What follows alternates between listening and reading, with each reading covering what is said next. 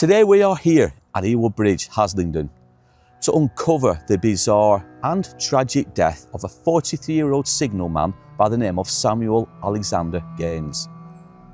His body will be discovered over 36 hours after his mysterious disappearance from the cabin box where he was located, which was only a quarter of a mile away from where his body would be located at a nearby sewage treatment works. But what led to his disappearance, and what would ultimately lead to his death?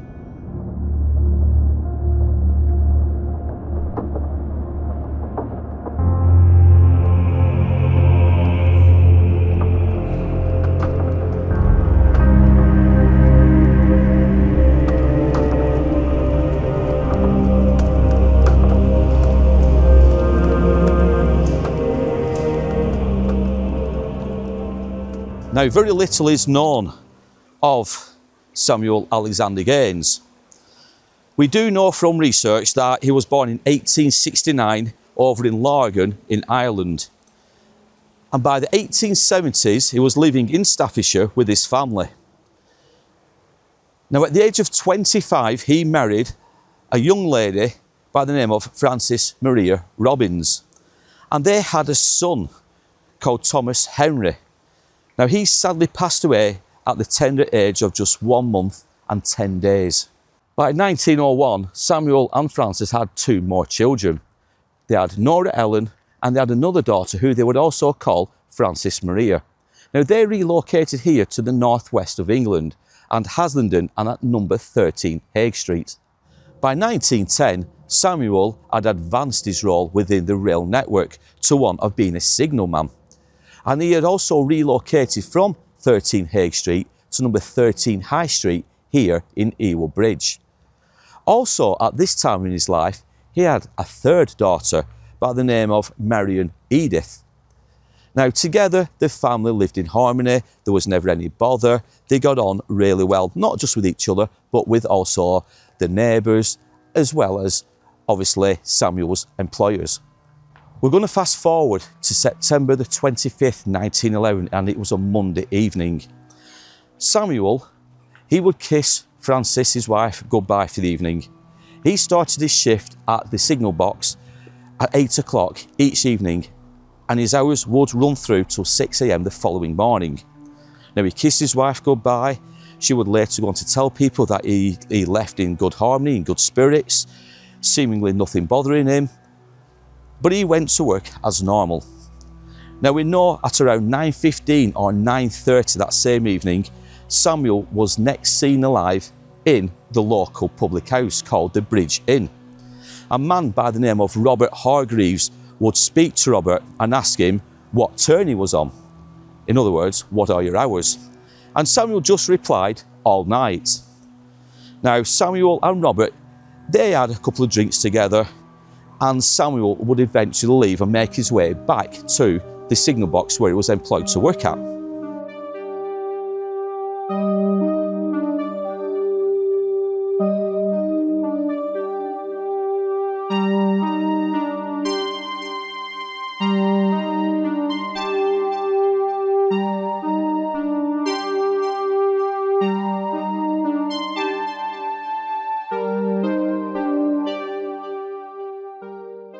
Where we are now placing the red arrow is roughly within a couple of metres of where the cabin or the signal cabin box was once located, and it is there where Samuel Gaines used to work.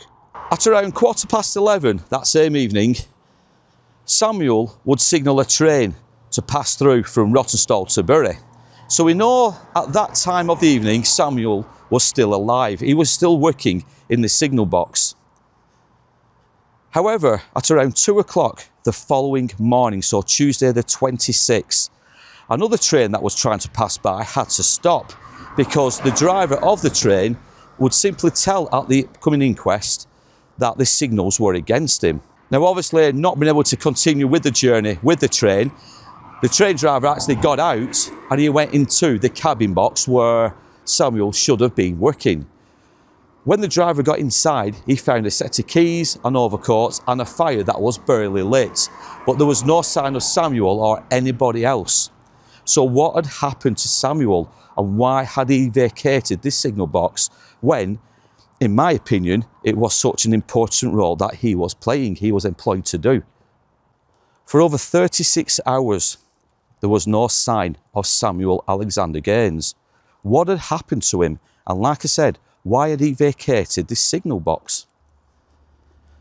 It was on Wednesday, the 27th of September 1911, and an employer at the nearby sewage water treatment works here in Ewood Bridge would make a horrifying discovery.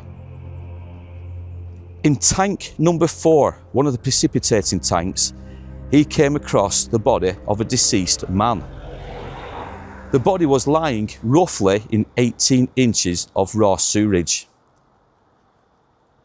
The police were quickly informed, and the works manager, Elijah Law, was informed. He quickly made his way down to where we are now, just outside the treatment works. The body was quickly covered and taken to the Bridge Inn public house, and a formal identification was quickly made by Francis Maria Gaines, and she would identify the body of being her husband, Samuel. On Friday the 29th of September 1911, an inquiry into the death of Samuel Gaines took place at the same pub where his body was taken to on the Wednesday, and that was at the Bridge Inn public house. Now, the first person to speak would be that of Francis Maria Gaines, wife of Samuel. And she would go into detail about the family life and about his demeanour in general, and how he was a happy-go-lucky kind of character. He didn't really suffer from any ill health like Maria did, or Francis did, I should say, and that he was a normal working class man. He went to work, he came home, spent time with the family, and he never caused anybody any trouble. Now, she was asked if her husband Samuel was showing any signs of any mental illnesses or any signs that he wanted to take his own life. And Francis simply said, no, never. He was always seemingly a happy-go-lucky kind of character. Vicky's just spotted an old set of stone steps that used to go down into the actual treatment works themselves. And this is what we're talking about, how, again, it's conceivable Samuel may have come this far down and to the entrance of the building. He may well have used something like this here. It's difficult for the camera to pick it out, but just through the gates here, there are some stone steps leading down at the side of this building here. This would probably have been all open, wouldn't it? Yeah, I mean, like Vicky just said, it would have been open. Now, there is the old wrought iron fence. Now, I remember this being here from when I was a kid, because my dad used to work here for many, many, many years before he moved over to Burnley. But this is where he was working when I knew him most as a child. And I remember seeing all these wrought iron fences, even back then when he used to come down and wait for him. Chances are this fence would have continued, but it's still conceivable for there being steps here for this to have had a gate. Yeah, and Samuel could well have easily have snuck down here and towards the tanks, which we'll show you shortly. But just on our left coming up is the main entrance to the waterworks themselves, the sewage works. And like I said, I remember these well from when my father worked here. Like I said, many, many years ago. So we'll just take you guys around now.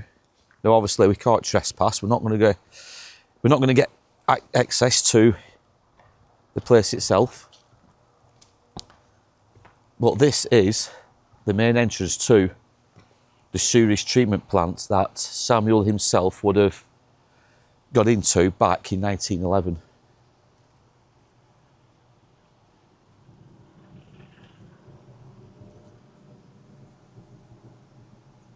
And it says on the plaque, Haslingden, Rottenstall and Bacup, Outfall Sewage Board, Ewood Bridge Purification Works.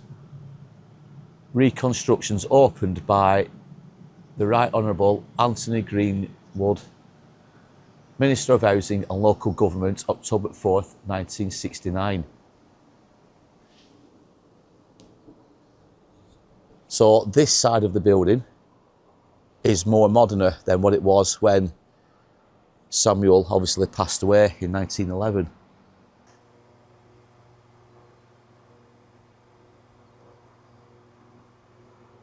The next important witness to take to the stand was that of a night watchman by the name of Robert Hargreaves. And he would tell the jury that Samuel had made his way to the Bridge Inn pub at around 9:15, if not 9:30, on Monday the 25th. Together, the two men had a few drinks together. Not too many, but just a couple.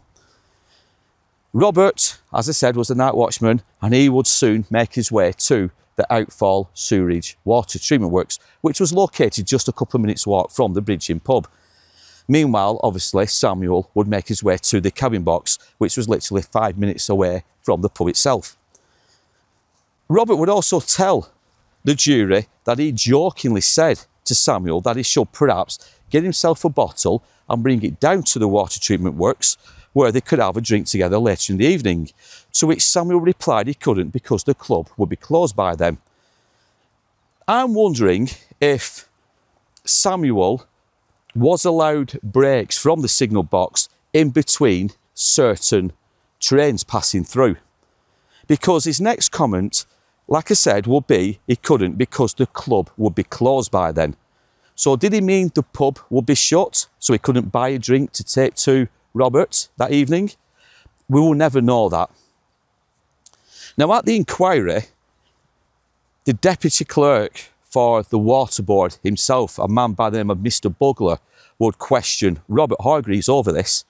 And he asked Robert, have you ever seen Samuel in the waterworks before? Have you ever met up with him before?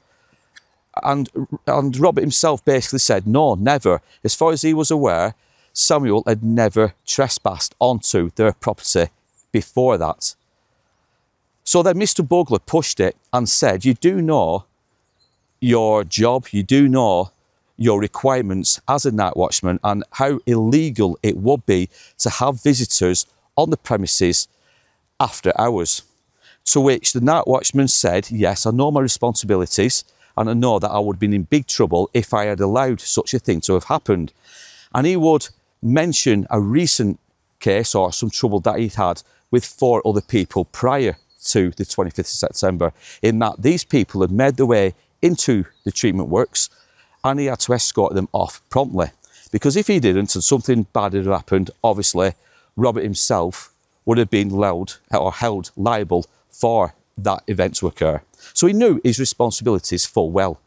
Now, I know what you guys are going to be thinking now is, well, if Robert knew his job and he knew how serious it was, or an offence for people unauthorised to make their way into the treatment works after hours, then why would he invite Samuel down in the first place? Now, Robert would answer that question. It was put to him by Mr. Bugler. And Robert answered it simply by saying he was only joking when he asked Samuel to bring a bottle with him. And obviously when Samuel said he couldn't do that because the club would be closed, Robert replied saying, well, we won't bother them. That's how he got out of that one. Elijah Sutcliffe Law, manager of the sewage works, was then questioned about how a man could easily have gotten into one of the many tanks. He simply replied saying that a man who got into the tank could easily get out if he could swim, or he might get out by getting hold of the side of the tank. The top of the tank was within 3 inches of the ground level. To get to the tank, the deceased would have had to trespass. The gates of the works were closed at night, but never locked. Now, Elijah would also be pressed on how difficult it would have been for anybody to get inside the works. And as I said, the gates were never locked. They were shut, but never locked. So anybody could have easily got into the works. It was then asked how difficult it would have been to have seen their way around the works, because it would have been extremely dark with hardly any lighting. Now, Elijah replied saying that anybody who got into the works were at risk, because, as I've said, it was very, very dark. The tanks themselves were only 3 inches high off the ground. But there was a coping stone which was roughly 3 foot wide. So if anybody had have gone into the works at that period, back in the 1900s, it's extremely dark. They could have easily have stubbed their foot on the coping stone.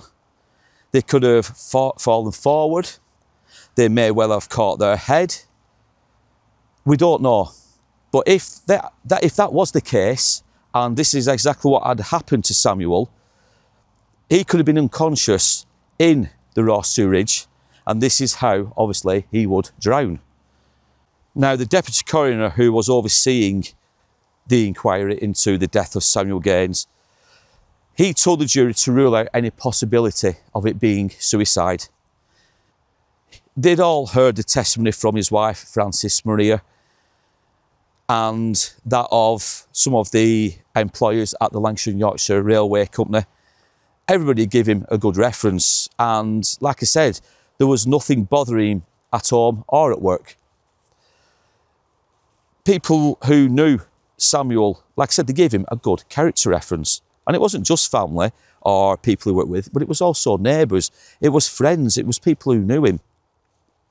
So the deputy coroner told the jury not to go down the route of suicide, and that this was merely an accident, and that Samuel had decided to visit Robert Hargreaves in between the trains going to and from either Rottenstall to Ramsbottom and vice versa. There must have been a window, a gap, where it was feasible that Samuel had enough time to do this visit. So it was up to the jury to make their decision on the verdict on the death of Samuel, and to decide if it was suicide, if it was accidental, or was there something more sinister afoot.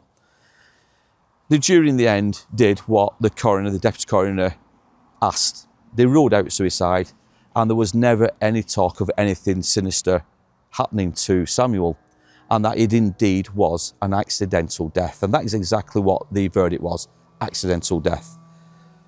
It does seem that Samuel had decided to visit Robert Hargreaves in between a window of opportunity, if you will, between the trains coming to and from Rottenstall to Ramsbottom and vice versa. It does seem that there was a window of opportunity.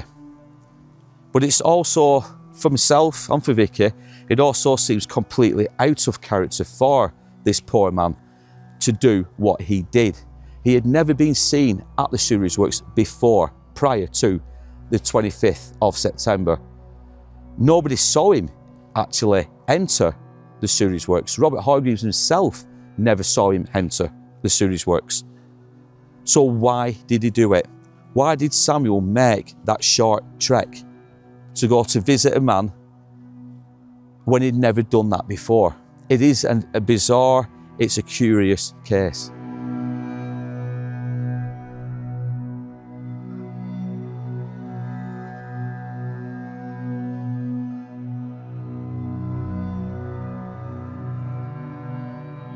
So Robert's all right saying that he didn't see him come, but let's be honest, he also, in the inquest, said he was just joking with him. He wasn't expecting him to come. Why would he, knowing his responsibilities, let him come? Yeah. Or invite him, should I say? I believe Robert lied. I believe Robert did see him come that night. Do you think Robert knows more about this story than meets the eye? And I don't think it probably was an accident. It makes me wonder if he was the cause of the accident, so to speak. So you have a theory, don't you, about this may be something more. It could be money orientated. Yeah. Now, Vicky had this idea that perhaps Robert knows more about this story than meets the eye, and that perhaps Samuel may have been in debt somewhere, and Robert... Yeah, gambling maybe, cards. Yeah. So what you're saying is they'd made this plan to go back to the waterworks, to pay off the debt somehow, whatever, to discuss the debt. Yeah. And something transpired, and Robert may well have caused the death of Samuel. Obviously, there's no proof of this, is there? There's no proof, but otherwise it doesn't make sense. It's out of character. Yeah. Samuel... There's got to be a reason. Samuel, by all accounts, he had routines. He came from a happy family.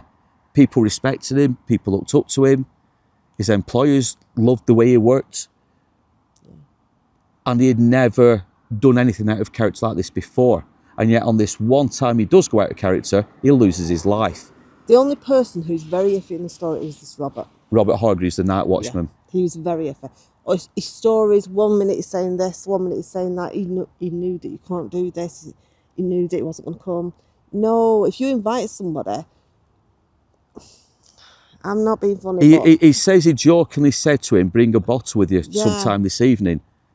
Because even Mr. Bugler picked up on the fact that Robert had these really important, what's the word I'm looking for? He had an important role at the waterworks. He was a night watchman. He couldn't allow people into these places because of the dangers, because of the hazards. And he knew that he would lose his job if he did so. So like even Mr. Bugler said, so why did you invite this gentleman, Samuel Gaines, in the first place? Yeah. And like Vicky says, he basically backtracked and said, well, I was joking when I said that to him. And when he said he couldn't get the bottle because the club will be closed, he turned and says, well, we'll leave it there then. Yeah.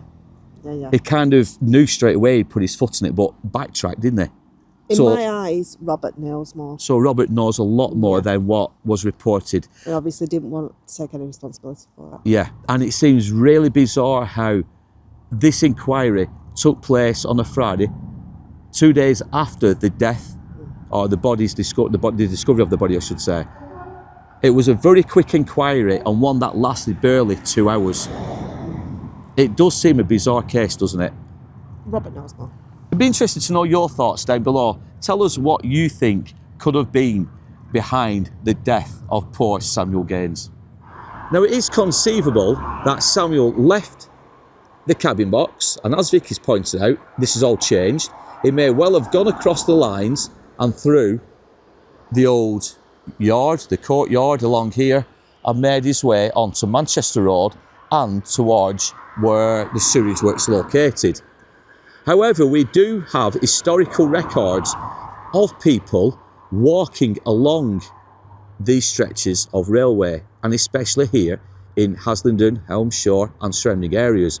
We have records of people being killed back in the 1900s by trains because they were illegally walking on these stretch of networks. Now, it's conceivable that Samuel himself noticed somebody walking along this line. He has left the cabin box and he's chased after them down here, obviously under the bridge, and to the opposite side, where he's then basically been side of the sewage works. He may have chased them into the sewage works where something tragic has transpired. That is just one theory that I myself have. And like I said, it may be absolute nonsense, but it is a theory nevertheless.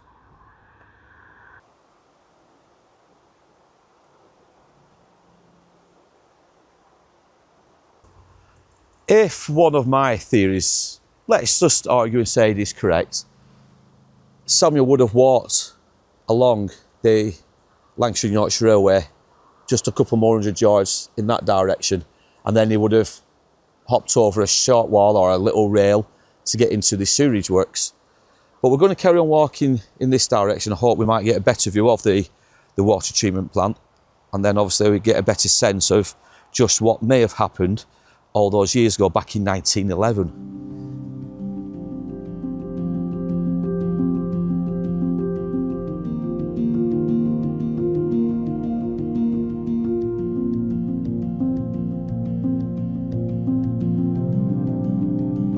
Now, unfortunately, as you can see, perhaps through the camera lens, we've made our way down to the opposite side of the embankments on the road. The railway line runs parallel with the sewage works, but there's just too much foliage, there's too many trees. We're not actually going to get any shots of the treatment plant from where we are. So we're going to go back up to the main road, and then we'll continue with the story of Samuel. But it's an interesting one, and it will be interesting to know your thoughts and theories down below. What possessed Samuel to make his way to the treatment works, either late evening or during the early hours of September the 25th or 26th of 1911.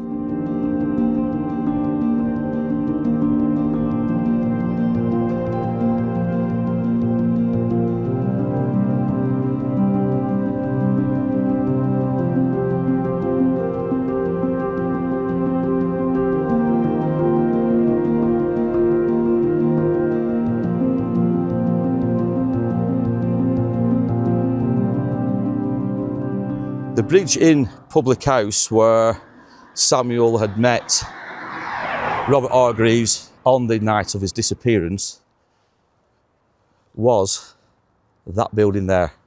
And as you can see, I think it's more residential now, and it's now known as New Bridge House, 1863.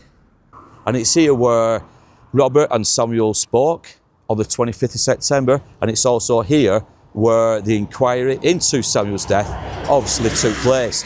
And it was also here where the body of Samuel was brought to upon his discovery on the 27th of September, which was a Wednesday. So from where the Bridge Inn pub once stood, 13 High Street was just behind it, just here and where these trees are. And it's here where Samuel Alexander Gaines lived with his wife Frances, his younger daughter Frances, his other daughter Nora, and a third child by the name of Marion. So you would have had a row of houses all the way across here, with number 13 just being on the corner. And I think it went from 3, 5, 7, 9, all the way up to the end, which, looking at the maps, would have brought you around about here. So this is where the former home of Samuel and his family once lived.